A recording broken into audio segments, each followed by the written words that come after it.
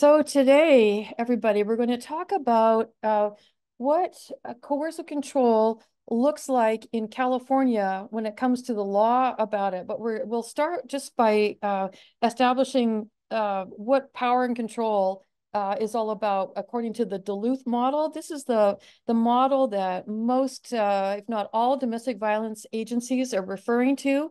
If you're reaching out to the typical domestic violence agency for support, the first thing they might whip out is this Duluth model created by Ellen Pence in Minnesota years ago, but it's got a lot of really good information on it.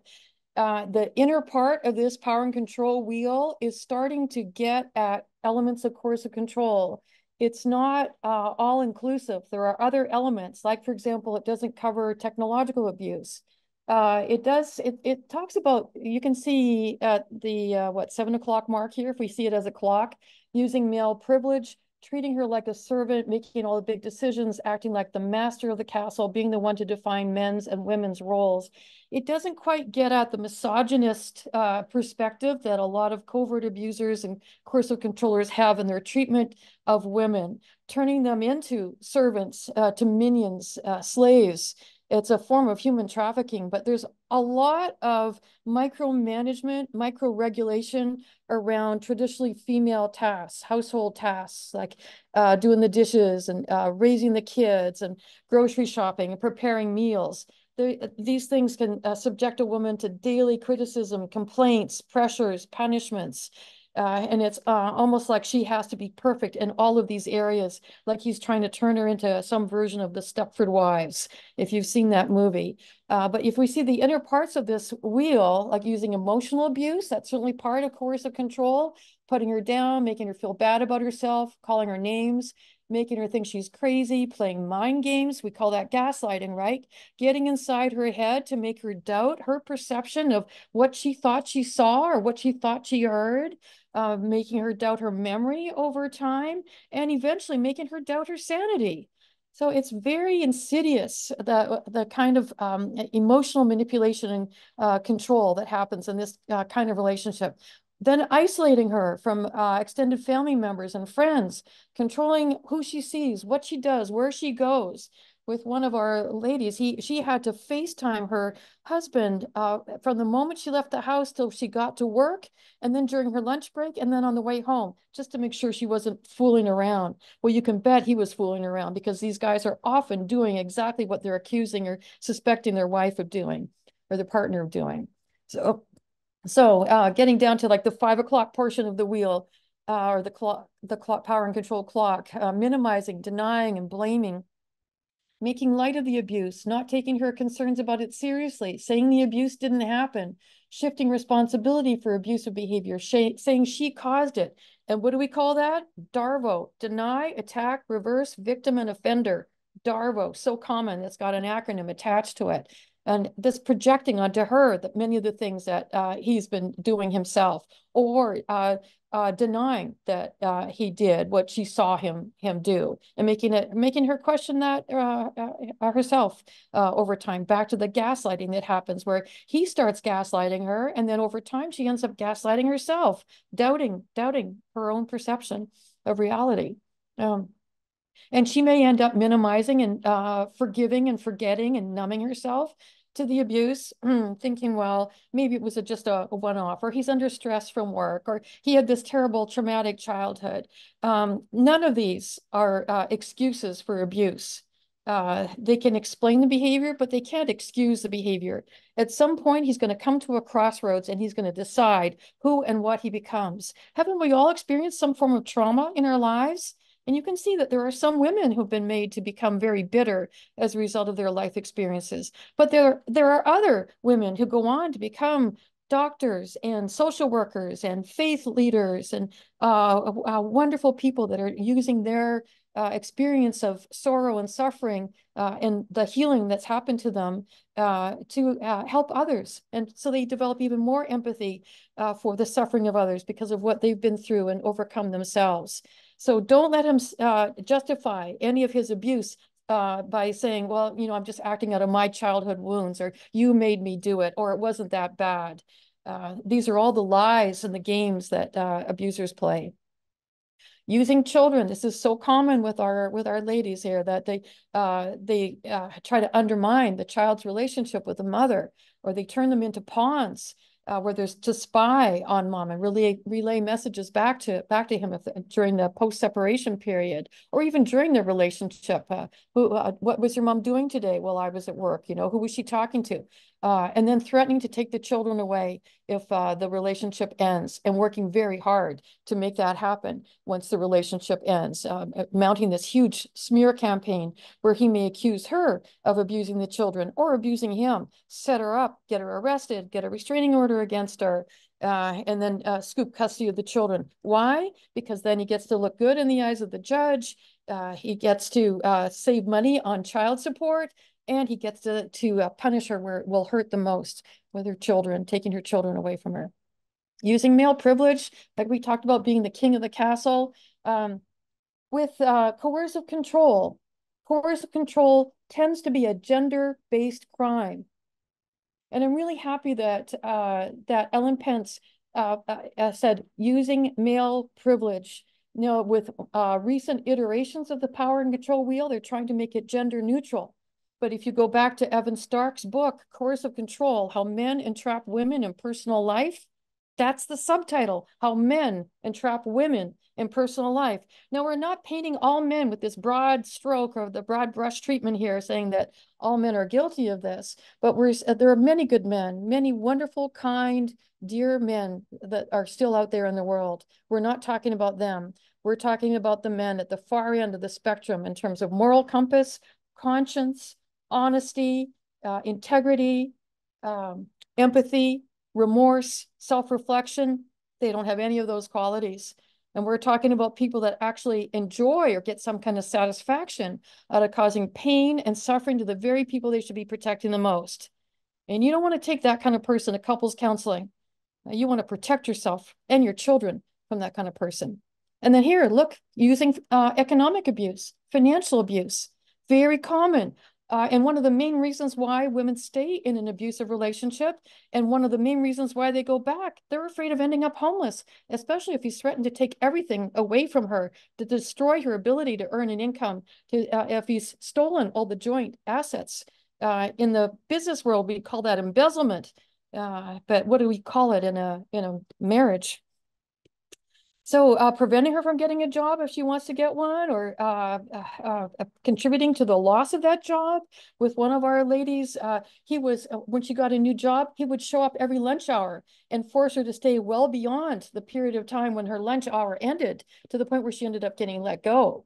So this is somebody who's actively seeking to sabotage his partner's attempts to gain some kind of financial independence. My aunt used to say when I was, my aunt used to say when I was a teenager, just dipping my toes in the dating world, she used to say, take some mad money with you whenever you go out on a date. And then that way, if something happens on the date and you get mad at them, you've got money to take a taxi. Remember taxis? Home. You're not stuck. So thinking about that on a broader level, it's so important for women to have their mad money. And many women end up giving up their career or their education. If they're in the course of becoming an attorney or a doctor or therapist themselves, they'll often put their career on hold under pressure from their husbands, or just wanting to be at home to raise the children. And they give up their dream and help promote their husbands. And in the beginning, he may encourage her to do that or pressure her to do that. And then over time, make her feel guilty about doing that and call her a mooch or a parasite. And all his promises to provide for her, then she gets put on an allowance and she has to beg for any kind of money that she's entitled to. So financial abuse is huge. So think about all these sections as we're going through this power and control wheel in a minute when we talk about Family Code 6320. Then using coercion and threats, making and or carrying out threats to do something to hurt her, threatening to leave her, to commit suicide, to report her to welfare, making her drop charges, making her do illegal things.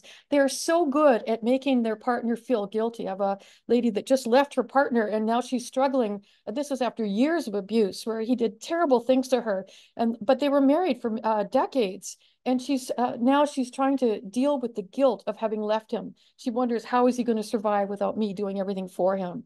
So that's what can happen is you end up getting Stockholm syndrome, where you really feel like your existence is wrapped up in the life of your partner, and somehow you are committed and devoted to your torturer. So it's a horrible it's horrible damage that they do to your mind when you're spending that kind of time with somebody that gets inside your head, and through threats and force and coercion and manipulation and gaslighting does all kinds of numbers on your brain, down to making telling her, if you ever leave me, I'll hunt you down and kill you, or I'll kill myself. And I remember one forensic psychologist in the class that I was attending at the time said, you know, when he had one of his clients come to him and say, I can't break up with my boyfriend because he said he'd kill himself if I ever left him. And this forensic therapist, you can judge for yourself how much empathy he had, or how, I don't know, hardened he got by his practice over the years. But he said, here's what you can tell your boyfriend. If you kill yourself, I'm going to be messed up for about a year, but you're going to be dead forever. So leaving an abuser, can you handle the guilt if you still feel that guilt, and if there's still some part of you that loves your person, or thinks that, well, he wasn't horrible all the time? Then I would invite you to take another look at that, the cycle of abuse, where you see that even the periods of peace were meant to keep you in the relationship and were part of the control. It's all about the abuse of power in order to control an intimate partner. And look at that intimidation factor too, making her afraid by using looks, actions, gestures. One of our ladies was talking about, she has medical training, and she was talking about how you can scientifically and medically, biologically explain why the pupils of an abuser go black, and expand, like blacker and darker, and take up more surface area on the pupil of the eye, of the iris of the eye, just expands to all blackness. You can explain it scientifically, but you can also explain it if you are a woman of faith, as I am, by the soul has left the building and there is some other force in charge, and it's not an angel. So that darkness that seeps into somebody's soul like that, that's not something that you're going to take to counseling or try to work things out with.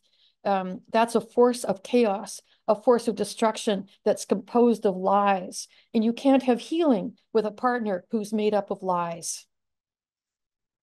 So this is the inner part of this power and control wheel. And you see the circumference of it. I was at a Kaiser appointment a while back, and I saw a poster on the wall, and it had all the intersection of the inner section, not the intersection, but the inner section of the power and control wheel. It was lacking the physical violence, the sexual violence part of the wheel. And I guess what they really wanted to draw people's patients' attention to was the fact that you can do a lot of damage to an intimate partner without ever laying a hand on them.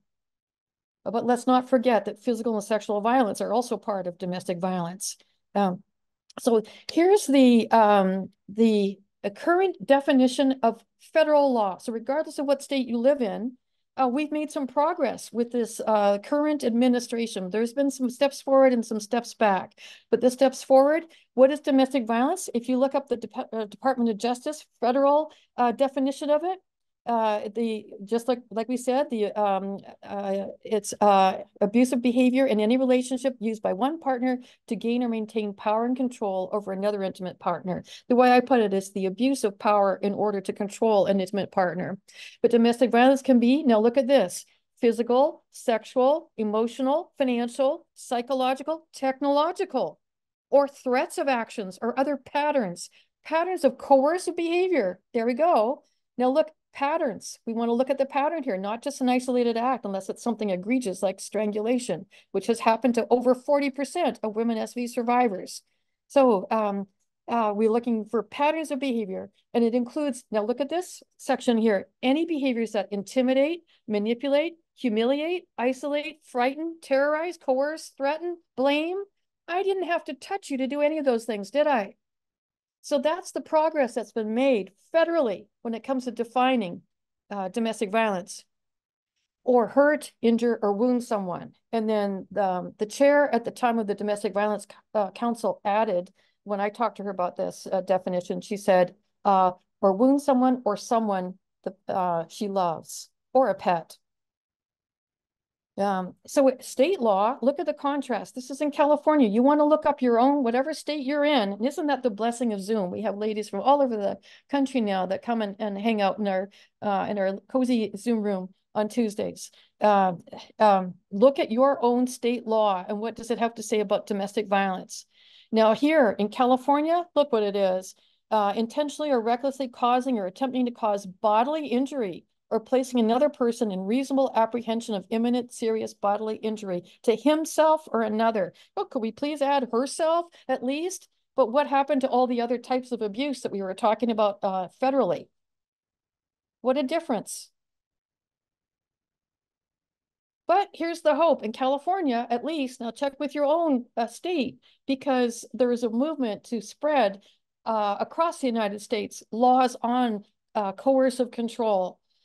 Because it's more and more widely recognized now that coercive control is a lethality risk. And we'll talk about why in a moment. But here's language from the law.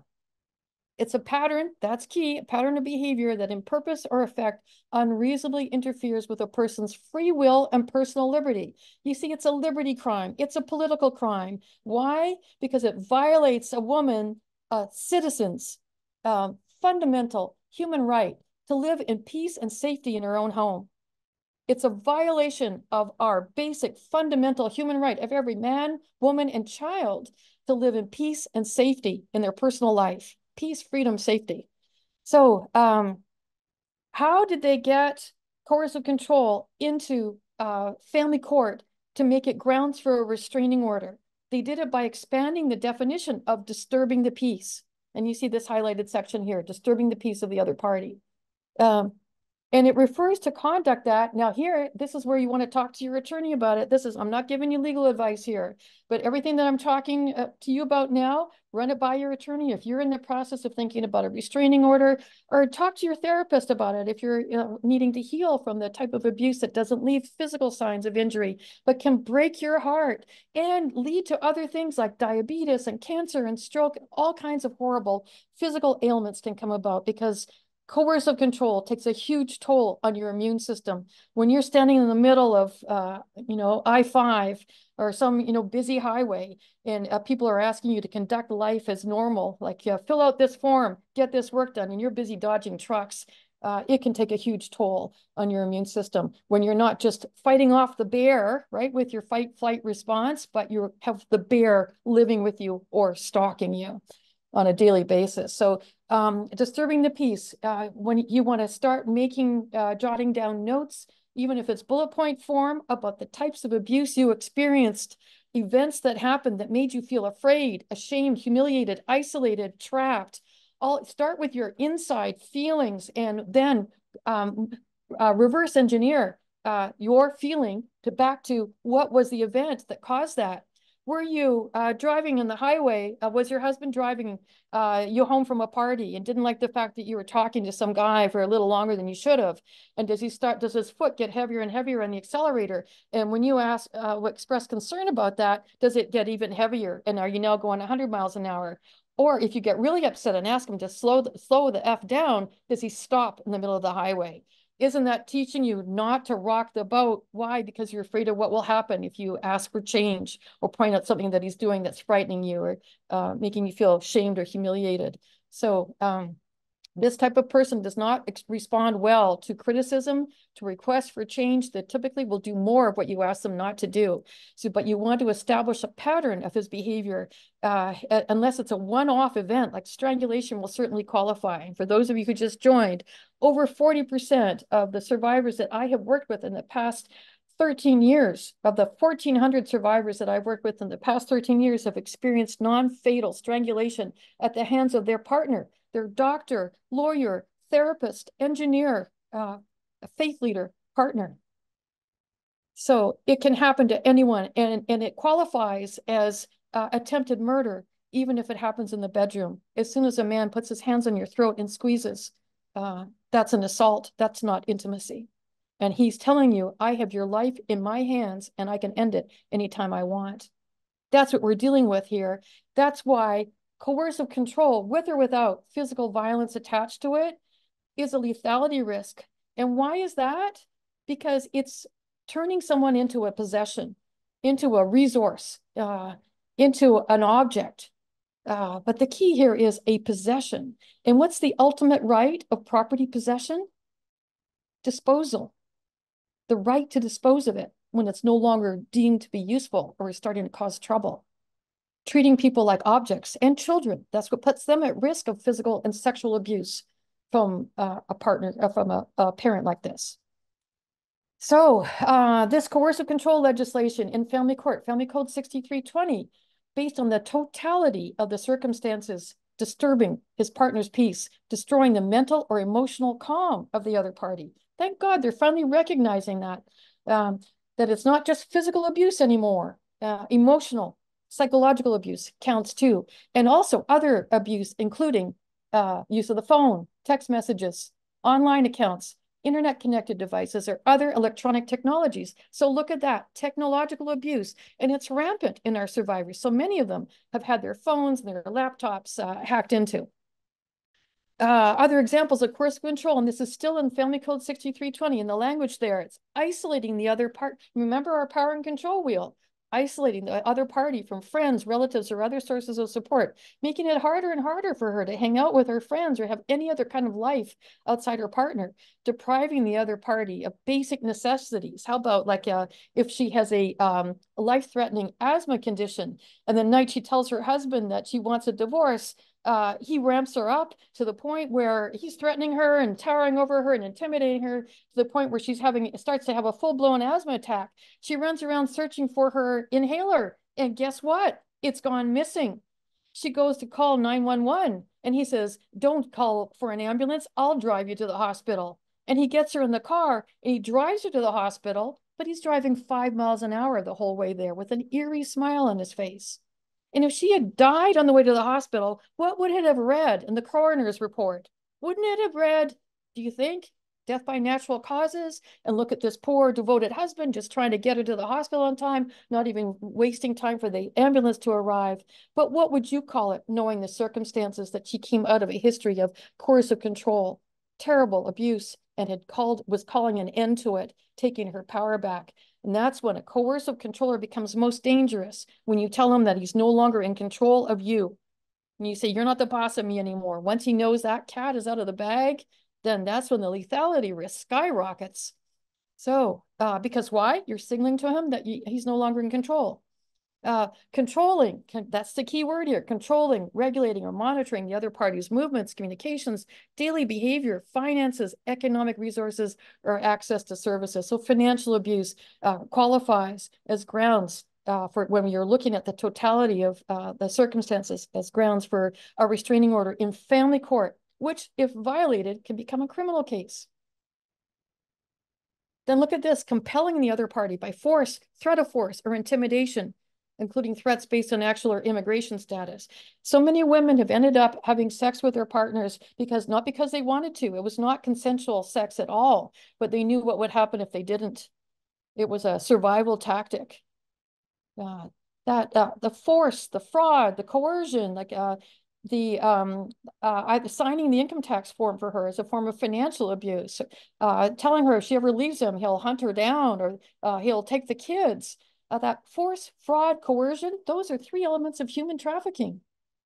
So you see the crossover between coercive control and human trafficking. Engaging in reproductive coercion, forcing her to have another child if she's not ready to, or forcing her to get an abortion, or something called stealthing, removing a condom during intimacy, poking holes in it, sneaking up on her. So this coercive control is now grounds for a restraining order in family court in California. And it's a pattern of threatening, isolating, controlling behavior. Ranges anywhere from gaslighting, in the beginning, the charm and the love bombing. It's all part of bringing her in and casting his spell, all the better to control her. It ranges anywhere from gaslighting to near fatal, non-fatal, and fatal strangulation, and anything in between. It is a lethality risk, as we mentioned, a form of human trafficking. It's a gender-based crime. Just look at Evan Stark's subtitle, Coercive Control, How Men Entrap Women in Personal Life. That's not to say that women cannot be coercively controlling, especially in LGBTQ gay relationships, or you can sometimes find it in mothers towards children. But by far, the overwhelming majority of coercive controlling perpetrators are male, and the overwhelming majority of victims are female. And then that goes for domestic violence victims in general. About 85% of domestic violence victims, crime victims, are female. And I say victim because it's a victim of a crime, not victim mentality, but victim of a crime. That's what domestic violence is. It's not a communication issue. It's not an anger issue. It's a control issue, and it's a character issue. And it's best handled with education and safety planning. And that's what our focus is here. So I do a lot of trainings for therapists because, as a therapist just told me on Friday when I was doing a training for their therapists, the new graduates are still not getting training on covert abuse or coercive control. It's just, yeah, we have a lot of work to do in that regard. So I also call it a form of identity theft. Why? Why is coercive control a form of identity theft? Because it robs you of everything you were before getting into this relationship. It robs you of your freedom, your sense of self-respect, your self-esteem, your confidence, your memory, often your finances, your relationship with your children, often your career, your reputation, because he goes after all of those things and seeks to destroy them. And it's little by little, incremental, death by 1,000 cuts. So it's the ultimate form of identity theft, as well as a lethality risk, right up there with gun ownership and ending the relationship. So that, in a nutshell, a big nutshell, is what Family Code 6320 is all about, and why it's grounds for a restraining order, which, if violated, can become a criminal case. And that's why police should be aware of it as well.